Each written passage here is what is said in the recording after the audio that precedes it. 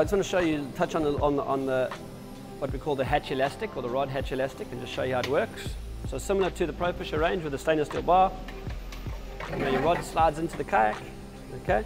In order to keep the rod up, you've got an elastic. You just put the butt of the rod on there, and it holds your rod up. Pretty simple. Same thing. You've got the loops.